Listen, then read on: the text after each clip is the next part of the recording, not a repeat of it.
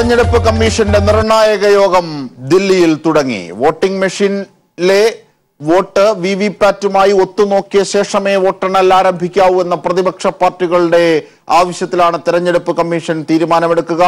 വിവരങ്ങളുമായി ശരത് കെ ശശി ഞങ്ങളുടെ പ്രതിനിധി ചേരുകയാണ്. ശരത്, എന്തൊക്കെയാണ് ഈ തെരഞ്ഞെടുപ്പ് കമ്മീഷന്റെ യോഗം തുടങ്ങുന്ന വേളയിൽ ലഭിക്കുന്ന സൂചനകൾ അടക്കം എന്ത് തീരുമാനത്തിലേക്കാകും തെരഞ്ഞെടുപ്പ് കമ്മീഷൻ പോവുക? പ്രതിപക്ഷ പാർട്ടികൾ ആ തീരുമാനത്തിന് ശേഷം ഏതൊക്കെ നടപടികൾ കൈക്കൊള്ളും? നെഗറ്റീവ് ആണെങ്കിൽ വിവരങ്ങൾ. അജിംഷാദ്, അല്പസമയം മുൻപാണ് കേന്ദ്ര തെരഞ്ഞെടുപ്പ് കമ്മീഷന്റെ യോഗം സഭയിൽ ആരംഭിച്ചത്. പ്രധാനമായും ഈ വോട്ടെണ്ണലുമായി ബന്ധപ്പെട്ടുള്ള ഒരുക്കങ്ങളൊക്കെ തന്നെയാണ് തെരഞ്ഞെടുപ്പ് കമ്മീഷൻ ചർച്ച ചെയ്യുന്നത്. ഇതിന്റെ ഭാഗമായി പ്രതിപക്ഷ പാർട്ടികൾ ഇന്നലെ ഒരു ആവശ്യം ഉന്നയിച്ചിരുന്നു. അതായത് ആദ്യം വിവിപാറ്റുകൾ എത്തണമെന്നുള്ളത്. ഈ ആവശ്യത്തിലുള്ള തീരുമാനം ഇന്ന് തെരഞ്ഞെടുപ്പ് കമ്മീഷന്റെ ഭാഗത്തു നിന്നും ഉണ്ടാകും. ആദ്യം വിവിപാറ്റുകൾ എണ്ണി അത് ഇലക്ട്രോണിക് വോട്ടിംഗ് മെഷീനിലെ വോട്ടുകളുമായി ഒത്തുനോക്കിക്കൊണ്ട് അത് കേടുണ്ടെങ്കിൽ ആ നിയമസഭാ മണ്ഡലത്തിലെ മുഴുവൻ വിവിപാറ്റുകളും എണ്ണണമെന്നുള്ളതാണ് പ്രതിപക്ഷത്തിന്റെ ആവശ്യം. ഇതിൽ തെരഞ്ഞെടുപ്പ് കമ്മീഷൻ എന്ത് തീരുമാനമെടുക്കും എന്നുള്ളതാണ് ഏറെ നിർണായകം. കാരണം നാളെ വോട്ടെണ്ണൽ നടക്കാനിരിക്കെയാണ് ഈ ഒരു തീരുമാനം തെരഞ്ഞെടുപ്പ് എടുക്കാൻ വേണ്ടി പോകുന്നത്. അഥവാ ഈ ഒരു ആവശ്യം തെരഞ്ഞെടുപ്പ് കമ്മീഷൻ അംഗീകരിക്കുകയാണ് എങ്കിൽ അത് സൂചന വരാൻ തന്നെ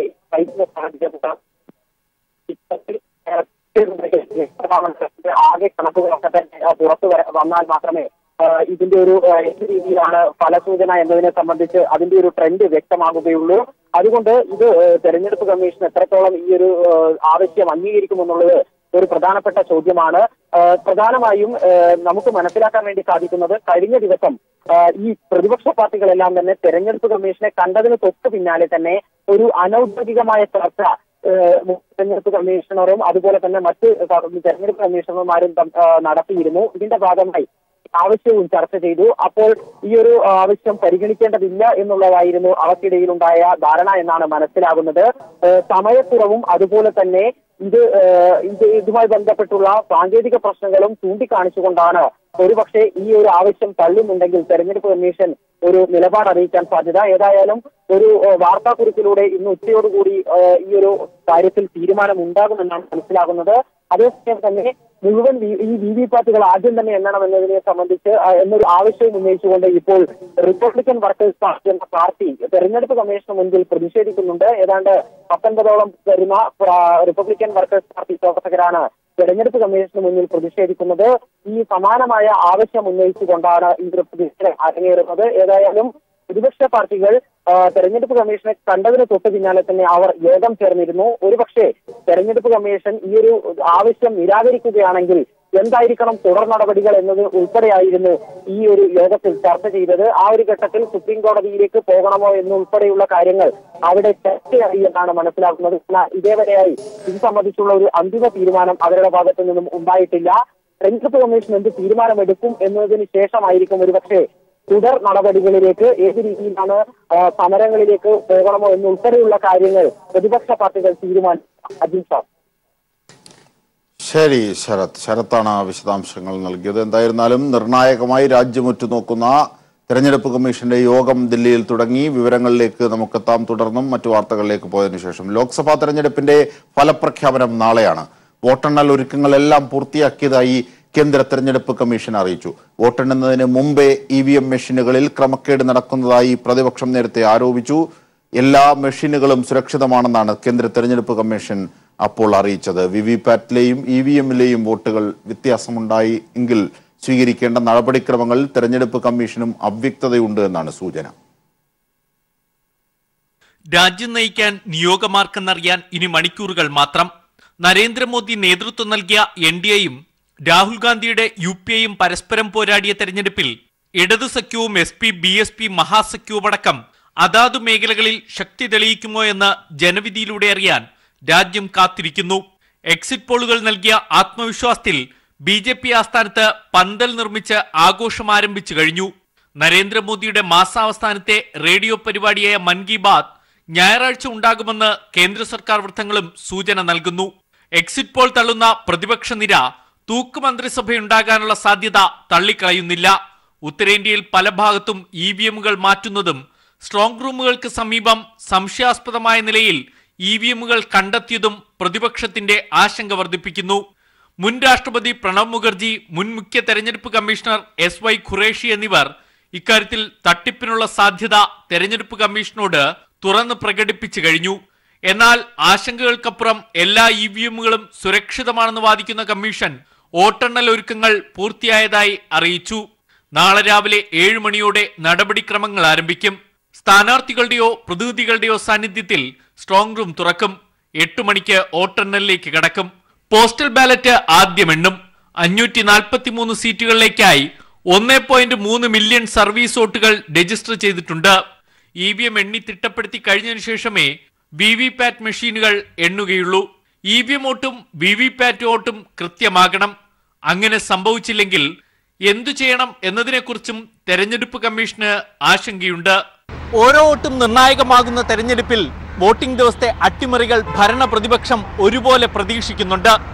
ഇവിഎം മെഷീനുകളെ കുറിച്ച് ആശങ്ക ഉയരുന്നതുകൊണ്ട് ഇന്നത്തെ ദിവസം കൂടി ജാഗ്രതയോടെ കാത്തിരിക്കുകയാണ് പാർട്ടികൾ. ദില്ലിയിൽ നിന്നും സന്തോഷ് സർലിംഗ്. ലോക്സഭാ തെരഞ്ഞെടുപ്പിന്റെ വോട്ടെണ്ണലിന് ഒരുക്കങ്ങൾ പൂർത്തിയായി. ലോക്സഭാ മണ്ഡലങ്ങളിലെ വോട്ടുകൾ എണ്ണുന്നത് നിരീക്ഷകരുടെ സാന്നിധ്യത്തിലാകും. കർശന സുരക്ഷയാണ് വോട്ടെണ്ണൽ കേന്ദ്രങ്ങളിൽ സംസ്ഥാനത്ത് ഏർപ്പെടുത്തിയിരിക്കുന്നത്. വിവിധ ലോക്സഭാ മണ്ഡലങ്ങളിലെ വോട്ടെണ്ണലിനുള്ള എല്ലാ ക്രമീകരണങ്ങളും ഇതിനോടകം പൂർത്തിയായി കഴിഞ്ഞു. രാവിലെ സ്ട്രോങ് റൂമിൽ നിന്നും വോട്ടിംഗ് യന്ത്രങ്ങൾ അതാത് നിയമസഭാ മണ്ഡലങ്ങൾക്കായി നിശ്ചയിച്ചിട്ടുള്ള ഹാളിലേക്ക് മാറ്റും. തെരഞ്ഞെടുപ്പ് നിരീക്ഷകൻ, അസിസ്റ്റന്റ് റിട്ടേണിംഗ് ഓഫീസർ, രാഷ്ട്രീയ പാർട്ടി പ്രതിനിധികൾ എന്നിവരുടെ സാന്നിധ്യത്തിലാവും യന്ത്രങ്ങൾ പുറത്തെടുക്കുന്നത്. ഓരോ വോട്ടെണ്ണൽ കേന്ദ്രങ്ങളിലും നിശ്ചിത എണ്ണം ടേബിളുകൾ സജ്ജീകരിച്ചിട്ടുണ്ട്. ഓരോ ടേബിളിലും ഓരോ മൈക്രോ ഒബ്സർവറും കൌണ്ടിംഗ് സൂപ്പർവൈസറും കൌണ്ടിംഗ് അസിസ്റ്റന്റും ഉൾപ്പെടെ 3 പേരാണ് ഉണ്ടാവുക. 8:30യോടെ ആദ്യ ഫലസൂചന അറിയാമെന്നാണ് പ്രതീക്ഷ. വോട്ടെണ്ണൽ കേന്ദ്രത്തിലേക്ക് പ്രവേശനത്തിന് നിയന്ത്രണമുണ്ടാവും. കർശന സുരക്ഷയാണ് വോട്ടെണ്ണൽ കേന്ദ്രങ്ങൾക്ക് ഏർപ്പെടുത്തിയിരിക്കുന്നത്. സ്ഥാനാർത്ഥി, ചീഫ് കൌണ്ടിംഗ് ഏജന്റ്, വരണാധികാരിയിൽ നിന്നോ ഉപവരണാധികാരിയിൽ നിന്നോ അനുമതി പത്രം ലഭിച്ചിട്ടുള്ള കൌണ്ടിംഗ് ഏജന്റുമാർ, തെരഞ്ഞെടുപ്പ് കമ്മീഷൻ നൽകുന്ന പാസ് ലഭിച്ച മാധ്യമപ്രവർത്തകർ എന്നിവരെ മാത്രമേ വോട്ടെണ്ണൽ കേന്ദ്രത്തിലേക്ക് പ്രവേശിപ്പിക്കൂ. വോട്ടെണ്ണൽ കേന്ദ്രത്തിനുള്ളിൽ മൊബൈൽ ഫോൺ അനുവദിക്കില്ല. കൌണ്ടിംഗ് ഏജന്റുമാർ 23 രാവിലെ 7:30 മുമ്പായി അനുവദിച്ചിട്ടുള്ള കൌണ്ടിംഗ് ഹാളിൽ പ്രവേശിക്കണം. കൌണ്ടിംഗ് പൂർത്തിയാവുന്നതുവരെ ഇവർ ഹാളിൽ ഉണ്ടായിരിക്കേണ്ടതാണ്. തെരഞ്ഞെടുപ്പ് ഫലം ജനങ്ങളിലെത്തിക്കുന്നതിന് മാധ്യമപ്രവർത്തകർക്കായി പ്രത്യേക മീഡിയ റൂം സജ്ജമാക്കിയിട്ടുണ്ട്. വോട്ടെണ്ണൽ ദിവസം മദ്യശാലകൾ അടച്ചിടുമെന്നറിയിച്ചു. News bureau, Thiruvananthapuram. നാളത്തെ വോട്ടെണ്ണൽ കർണാടക, മധ്യപ്രദേശ് സംസ്ഥാന സർക്കാരുകളുടെ നിലനിൽപ്പിന്റെ വിധിയെഴുത്തുകൂടിയാണ്. കേന്ദ്രത്തിൽ BJP വീണ്ടും അധികാരത്തിലെത്തിയാൽ കർണാടക, മധ്യപ്രദേശ് സംസ്ഥാനങ്ങളിലെ സർക്കാർ താഴെ വീഴുമെന്ന ആശങ്കയിലാണ് കോൺഗ്രസ്. മറുവശത്ത് BJP സർക്കാരുകളെ വീഴ്ത്താനുള്ള നീക്കങ്ങൾ സജീവമായി തുടരുകയാണ്. തെരഞ്ഞെടുപ്പ് നടന്നത് ലോക്സഭയിലേക്കെങ്കിലും വോട്ടെണ്ണി കഴിയുമ്പോൾ 2 സംസ്ഥാന ഭരണങ്ങളുടെ വിധി കൂടി എഴുതപ്പെടും. കർണാടക, മധ്യപ്രദേശ് ഒറ്റയ്ക്ക് ഭൂരിപക്ഷമില്ലാതെ കോൺഗ്രസ് നേതൃത്വം നൽകുന്ന സർക്കാരുകളുള്ള 2 സംസ്ഥാനങ്ങൾ. ലോക്സഭാ തെരഞ്ഞെടുപ്പ് ഫലം ഈ സർക്കാരുകളുടെ ഭാവി നിർണ്ണയിക്കുമെന്നതിനാൽ കോൺഗ്രസ് ആശങ്കയിലാണ്. കേന്ദ്രത്തിൽ വീണ്ടും BJP അധികാരത്തിലെത്തിയാൽ 2ഇടത്തും സർക്കാർ താഴെ വീഴുമെന്നാണ് കോൺഗ്രസ് വിലയിരുത്തൽ.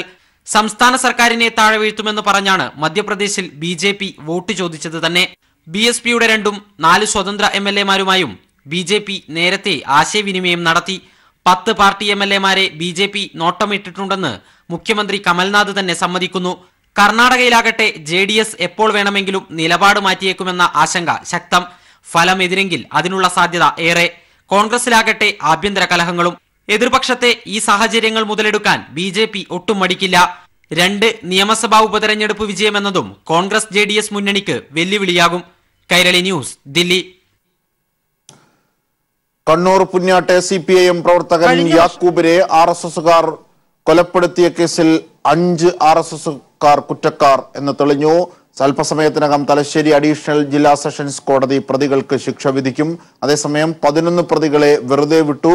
വിവരങ്ങളുമായി സന്തോഷ് M ഞങ്ങളുടെ പ്രതിനിധി ചേരുകയാണ്. സന്തോഷ്, അതായത് ബോംബെറിഞ്ഞും വെട്ടിയുമായിരുന്നു യാക്കൂബിനെ കൊലപ്പെടുത്തിയത്. ക്രൂരമായ കൊലപാതകം. അതിൽ കുറ്റം തെളിഞ്ഞിരിക്കുന്നു. RSS പ്രവർത്തകർക്കെതിരെ അവരുടെ ശിക്ഷയാണ് വിധിക്കുക. കോടതി നടപടികൾ തുടങ്ങിയോ? എന്തൊക്കെയാണ് വിവരങ്ങൾ? അജിംഷാദ് യാക്കൂബിനെ കൊലപ്പെടുത്തിയതിൽ നേരിട്ട് പങ്കുവഹിച്ചിട്ടുള്ള 5 പ്രതികൾക്ക് ആദ്യ 5 പ്രതികളെയാണ് ഇപ്പോൾ തലശ്ശേരി അഡീഷണൽ ജില്ലാ സെഷൻസ് കോടതി 2 കുറ്റക്കാരാണ് എന്നുള്ളത് കണ്ടെത്തിയത്. ഈ കേസിൽ മൊത്തം 16 പ്രതികളാണ് ഉണ്ടായിരുന്നത്. ഈ 5 പ്രതികളെ കൂടാതെ 6 മുതൽ 16 വരെയുള്ള പ്രതികളെ കോടതി വെറുതെ വിടുകയാണ് ചെയ്തത്. RSSന്റെ സജീവ പ്രവർത്തകരായ കീഴൂർ മീത്തലെ പുന്നാട് ദീപം ഹൗസിൽ ശങ്കരൻ മാസ്റ്റർ, അതായത് പേരാവൂരിലുള്ള പ്രഗതി കോളേജിന്റെ പ്രിൻസിപ്പൽ കൂടിയാണ് ഈ ശങ്കരൻ മാസ്റ്റർ.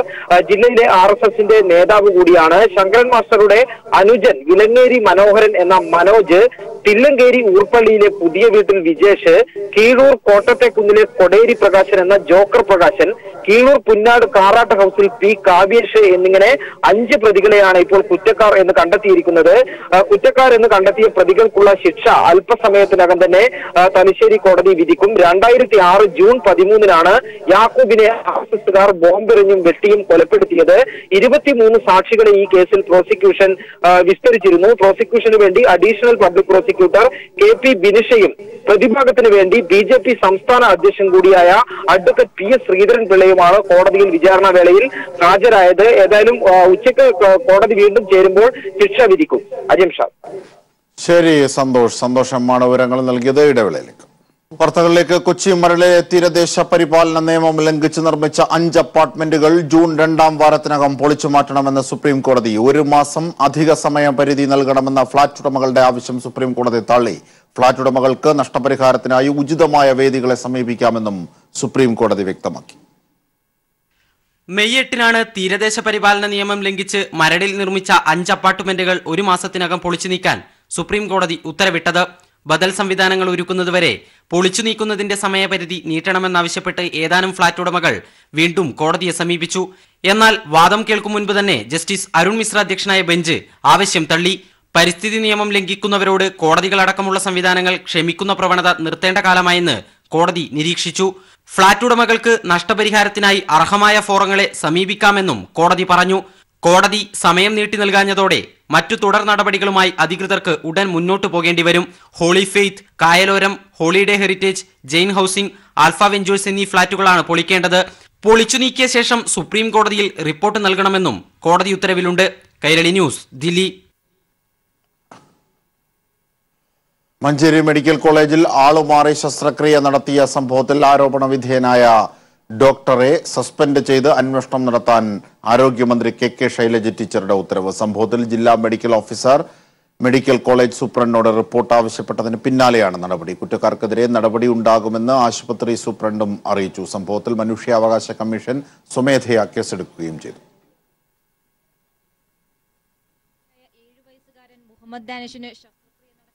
ഗുരുതര പിഴവ് മഞ്ചേരി മെഡിക്കൽ കോളേജിലെ ഡോക്ടർമാർക്ക് സംഭവിച്ചത്. മൂക്കിനുള്ളിലെ ദശ നീക്കം ചെയ്യാനായിരുന്നു ശസ്ത്രക്രിയ നിശ്ചയിച്ചിരുന്നത്. എന്നാൽ ഡാനിഷിന് ശസ്ത്രക്രിയ നടത്തിയതാകട്ടെ വയറിനും. ശസ്ത്രക്രിയയ്ക്ക് ശേഷം മാതാപിതാക്കൾ ഇക്കാര്യം അറിയിച്ചപ്പോഴാണ് ഡോക്ടർമാർക്ക് പിഴവ് മനസ്സിലായത്. ഉദരസംബന്ധമായ രോഗത്തെ തുടർന്ന് ശസ്ത്രക്രിയയ്ക്കായി മണർക്കാട് സ്വദേശിയായ 6 വയസ്സുകാരൻ ധനുഷിനെയും ഇതേസമയം ഓപ്പറേഷൻ തിയേറ്ററിൽ പ്രവേശിപ്പിച്ചിരുന്നു.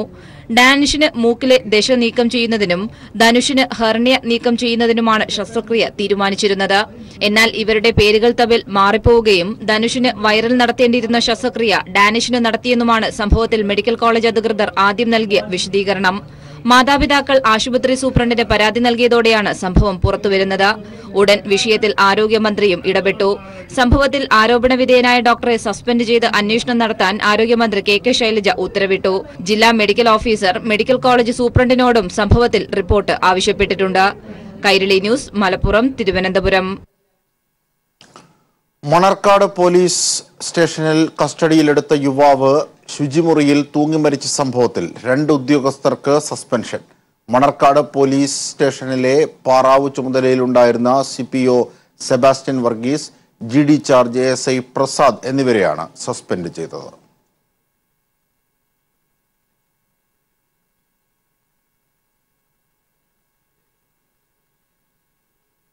ബന്ധുക്കളുടെ പരാതിയിൽ തിങ്കളാഴ്ച രാത്രി കസ്റ്റഡിയിലെടുത്ത നവാസിനെ ചൊവ്വാഴ്ച രാവിലെയാണ് സ്റ്റേഷനിലെ ശുചിമുറിയിൽ തൂങ്ങി മരിച്ച നിലയിൽ കണ്ടെത്തിയത്. നവാസിനെ സ്റ്റേഷനിലെത്തിച്ചപ്പോൾ പാറാവ് ചുമതലയിലുണ്ടായിരുന്ന CPO Sebastian Varghese, GD charge ASI Prasad എന്നിവർക്ക് ശ്രദ്ധക്കുറവുണ്ടായി. GD ചാർജുകാരനും പാറാവുകാരനും കസ്റ്റഡിയിലെടുത്ത പ്രതിയുടെ സുരക്ഷ ഒരുക്കിയില്ല. GD ചാർജുകാരൻ പ്രതിയുടെ വിവരങ്ങൾ പാറാവ് രജിസ്റ്ററിൽ ഉൾപ്പെടുത്തിയില്ല. പാറാവ് ചുമതലയുള്ള ഉദ്യോഗസ്ഥൻ പ്രതിയെ ശ്രദ്ധിച്ചില്ല എന്നതടക്കമുള്ള ഗുരുതര വീഴ്ചകൾ പരാമർശിക്കുന്ന റിപ്പോർട്ടാണ് സ്പെഷ്യൽ ബ്രാഞ്ച് DYSP കോട്ടയം ജില്ലാ പോലീസ് മേധാവി ഹരിശങ്കറിന് സമർപ്പിച്ചത്. ഇതിന്റെ അടിസ്ഥാനത്തിലാണ് കോട്ടയം SP 2 ഉദ്യോഗസ്ഥരെ സസ്പെൻഡ് ചെയ്തത്. നവാസിന്റെ മരണത്തിൽ DCRB DYSPയുടെ നേതൃത്വത്തിലും മജിസ്ട്രേറ്റ് തലത്തിലും അന്വേഷണവും നടക്കും. കൈരളി ന്യൂസ്, കോട്ടയം.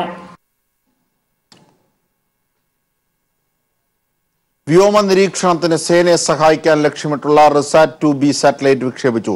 ശ്രീഹരിക്കോട്ടയിലെ സതീഷ് ധവാൻ ബഹിരാകാശ നിലയത്തിലെ 1ാം ലോഞ്ചിംഗ് പാഡിൽ നിന്നാണ് PSLV-46 റോക്കറ്റ് വിക്ഷേപിച്ചത്. പാക് അധീന കശ്മീരിലെ ഭീകര കേന്ദ്രങ്ങൾ ഉൾപ്പെടെ നിരീക്ഷിക്കുന്നതിന് സഹായമാകുന്നതാണ് റഡാർ ഇമേജിംഗ് സാറ്റലൈറ്റ്. റിസാറ്റ് പരമ്പരയിൽപ്പെട്ട നേരത്തെ വിക്ഷേപിച്ചിരുന്നതിനേക്കാളും ഉയർന്ന ശേഷിയുള്ളതാണ് RSS-2B-R1.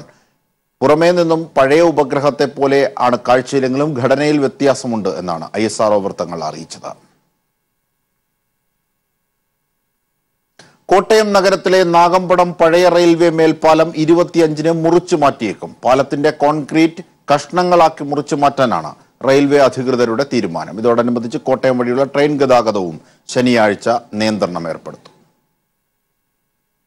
നിയന്ത്രിത സ്ഫോടനത്തിലൂടെ നാഗമ്പടം മേൽപ്പാലം പൊളിക്കാൻ 2 തവണ നടത്തിയ ശ്രമം പരാജയപ്പെട്ടിരുന്നു. ഈ സാഹചര്യത്തിലാണ് കട്ടർ ഉപയോഗിച്ച് കോൺക്രീറ്റ് മുറിച്ച് കഷ്ണങ്ങളാക്കി ക്രെയിൻ ഉപയോഗിച്ച് പാലം നീക്കാൻ തീരുമാനിച്ചിട്ടുള്ളത്. പാലത്തിന്റെ സ്ലാബിന് മുകളിലുള്ള കോൺക്രീറ്റ് പാളികൾ നീക്കുന്ന ജോലികൾ നിലവിൽ പൂർത്തിയായി. സ്റ്റീൽ ഗ്രിപ്പ് ഉപയോഗിച്ച് താങ്ങ് നൽകിയ ശേഷമാകും കോൺക്രീറ്റ് മുറിക്കുക. പാലം പൊളിക്കുന്നതിനാൽ കോട്ടയം വഴിയുള്ള ട്രെയിൻ ഗതാഗതത്തിന് നിയന്ത്രണം ഏർപ്പെടുത്തും. ശനിയാഴ്ച താരതമ്യേന ട്രെയിൻ സർവീസിന്റെ എണ്ണം കുറവായതിനാലാണ് മുറിച്ചുമാറ്റൽ 25-ന് നിശ്ചയിച്ചിരിക്കുന്നത്. കൈരളി ന്യൂസ്, കോട്ടയം. ചീഫ് ജസ്റ്റിസിനെതിരായ ലൈംഗിക പീഡന പരാതിയിൽ ആഭ്യന്തര അന്വേഷണ സമിതി റിപ്പോർട്ട് പരാതിക്കാരിക്ക് നൽകണമായിരുന്നുവെന്ന് മുൻ സുപ്രീം കോടതി ജസ്റ്റിസ് മദൻ ബി ലോക്കൂർ. അന്വേഷണ സമിതി പരാതിക്കാരിയോട് നീതിപൂർവം പെരുമാറിയില്ല, മുൻവിധിയോടെയാണ് പെരുമാറിയതെന്നും ഒരു ദേശീയ ദിനപത്രത്തിൽ എഴുതിയ ലേഖനത്തിൽ അദ്ദേഹം പറയുന്നു. ആരോപണവുമായി ബന്ധപ്പെട്ട് പല ചോദ്യങ്ങൾക്കും ഇപ്പോഴും ഉത്തരം കിട്ടിയിട്ടില്ലെന്നും ജസ്റ്റിസ് ലോക്കൂർ പറയുന്നു. ജസ്റ്റിസ് SA ബോംബഡെയുടെ നേതൃത്വത്തിലുണ്ടായിരുന്ന ആഭ്യന്തര അന്വേഷണ സമിതിയുടെ രീതികൾക്കെതിരെ ജസ്റ്റിസ് DY ചന്ദ്രചൂഡ് അടക്കമുള്ളവർ നേരത്തെ രംഗത്തെത്തിയിരുന്നു. ശാരദ ചിട്ടിത്തട്ടിപ്പ് കേസിൽ മുൻ Kolkata police commissioner Rajeev Kumar supreme കോടതിയിൽ മുൻകൂർ ജാമ്യാപേക്ഷ നൽകി. അറസ്റ്റിൽ നിന്നുള്ള വിലക്ക് നീട്ടണമെന്ന ആവശ്യം സുപ്രീം കോടതി തള്ളിയതിന് പിന്നാലെയാണ് മുൻകൂർ ജാമ്യാപേക്ഷ നൽകിയത്. രാജീവ് കുമാറിന് അറസ്റ്റ് ചെയ്യുന്നതിനുള്ള വിലക്ക് വെള്ളിയാഴ്ച അവസാനിക്കും. ശാരദ ചിട്ടിത്തട്ടിപ്പ് കേസ് അന്വേഷണ ഉദ്യോഗസ്ഥനായിരിക്കെ കേസ് അട്ടിമറിക്കാൻ രാജീവ് കുമാർ ശ്രമിച്ചു എന്നാണ് CBIയുടെ കണ്ടെത്തൽ.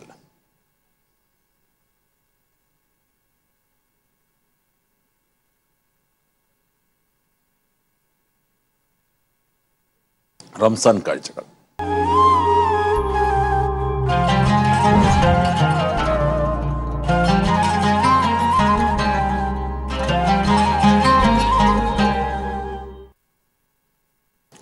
റമദാൻ നാളുകളിൽ തൃശൂർ നാട്ടികയിലെ മുഹിയുദ്ദീൻ ജുമാ മസ്ജിദിലേക്ക് നോമ്പ് തുറക്കാനും ഒപ്പം പള്ളിയുടെ മനോഹാരിത കണ്ടാസ്വദിക്കാനും മറ്റ് ജില്ലകളിൽ നിന്നുൾപ്പെടെ 1000-ലധികം പേരാണ് എത്തുന്നത്. 500 വർഷത്തോളം പഴക്കമുണ്ടായിരുന്ന ഈ പള്ളിയെ അറേബ്യൻ നിർമ്മാണ ശൈലിയിൽ വിദേശ പള്ളികളെ അനുസ്മരിപ്പിക്കുന്ന രീതിയിൽ മാറ്റിപ്പണിതത് ആഗോള വ്യവസായി MA യൂസുഫ് അലിയാണ്.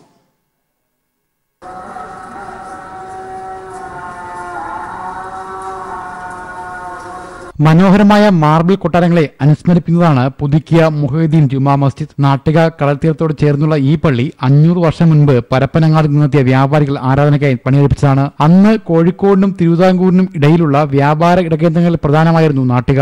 700-ലധികം കുടുംബങ്ങൾ പ്രാർത്ഥനയ്ക്കെത്തുന്ന പള്ളിയിൽ പ്രാർത്ഥനയ്ക്ക് സ്ഥലം തികയാതെ വന്നപ്പോഴാണ് പള്ളി പുതുക്കി പണിയാൻ മഹൽ കമ്മിറ്റി തീരുമാനിച്ചത്. വ്യവസായി MA യൂസഫലിയുടെ ജന്മനാട്ടിലെ പള്ളി കൂടിയായ നാട്ടിക പള്ളി പുതുക്കി പണിയുന്ന കാര്യത്തിൽ മഹൽ കമ്മിറ്റി അദ്ദേഹത്തിന്റെ അഭിപ്രായവും തേടി. പള്ളി സൗജന്യമായി പണിതരാമെന്നായിരുന്നു യൂസഫലിയുടെ മറുപടി. പൂർണ്ണമായും ഈ നാട്ടുകാരനും ഈ മഹല്ലുകാരനുമായ യൂസുഫ് അലി MA അവറുകളാണ് ഈ പള്ളി പൂർണ്ണമായും പണിതത്.